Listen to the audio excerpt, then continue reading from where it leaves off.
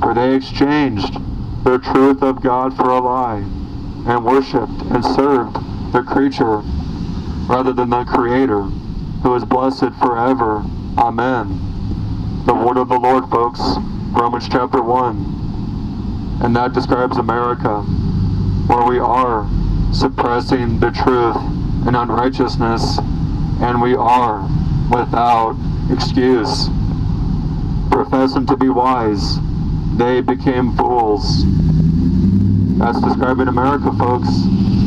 We profess to be wise in America, right here in this guilty city, and we have become fools as a result. Bless you, ma'am. Thank you kindly.